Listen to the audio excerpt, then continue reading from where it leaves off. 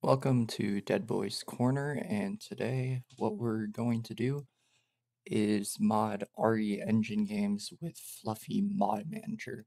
The last video I did on it was a while back. That was when I was using Steam Metadata Editor, but because of an update that doesn't allow you to actually edit like the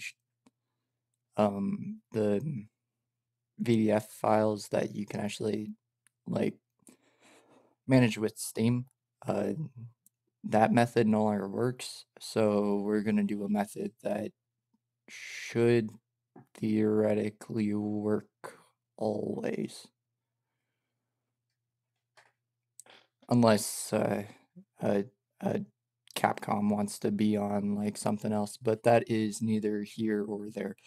Anyway, switching to desktop in about 3, 2, 1. Okay, so now that we're at the desktop, we're going to download Fluffy Mod Manager, which I'll have all the links for this stuff in the description.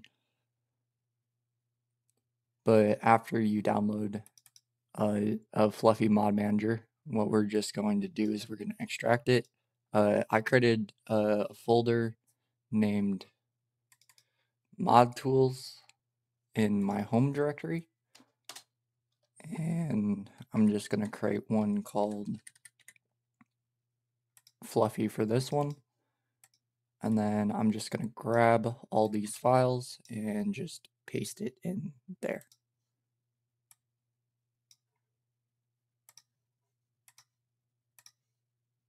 And then for the next step, we're just going to add it as a non-Steam game, and then we're going to browse to where we have our Fluffy Mod Manager. So Mod Tools, Fluffy, Mod Manager.exe, add, and now it would be in Mod Manager. I'm going to go to Properties, and we're just going to name this Fluffy Mod Manager.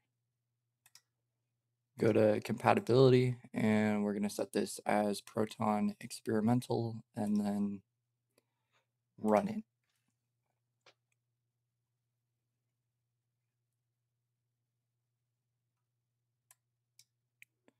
It's going to open up like that, but it's not going to be able to actually find any of the games that it supports, because what we have to do is we have to point them to a location that it supports.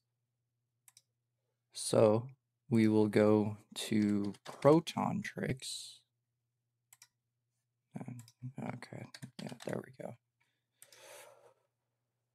Go to Proton Tricks, and then we'll go to our Fluffy Mod Manager prefix, just like that.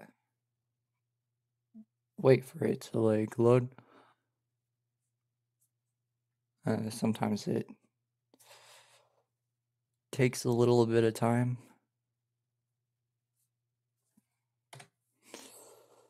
Now that it's open, we'll go to select default prefix, just like that, and we're going to go to browse files. Now this is the prefix of your Fluffy Mod Manager. So this is the directory of where the Mod Manager will actually be able to see where your games are. So for the one that we're trying to mod, Street Fighter 6 in my case, yours might be different. It just depends on what game you want to like mod out of the ones that it supports.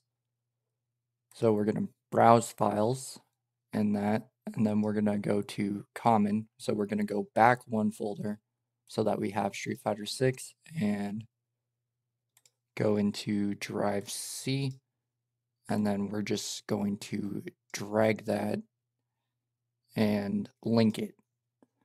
That essentially creates a link saying it's like, hey, in the folder that Fluffy Mod Manager can read from. This is where my Street Fighter 6 install is.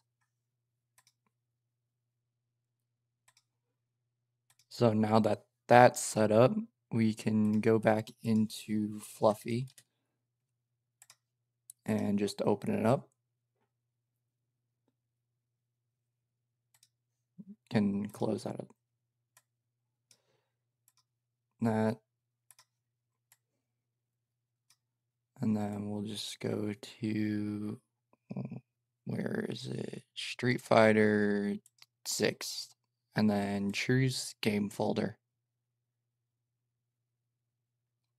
Choose the game's install folder, my computer, C drive, and then it will pop up our Street Fighter 6 directory that we linked, so we can press open on that. Now it doesn't have any mods, but it is linked, so now all we just do is the mod that we have downloaded for, in this case, I'm doing the Goku mod. It replaces Ryu. So we just drag that into there, and then we select it, and then refresh mod list. And now we can close out of that and open up Street Fighter.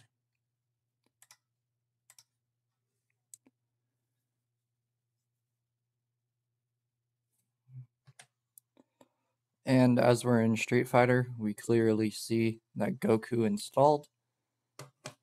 So let's switch this over.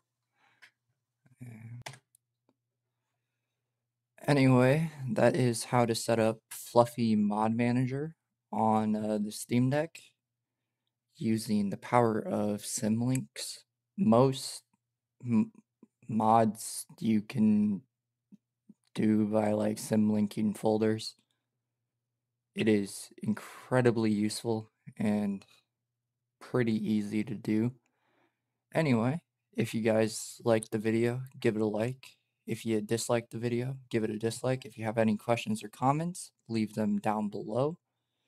Anyway, thanks for stopping at Dead Boy's Corner. Peace, and have a good one.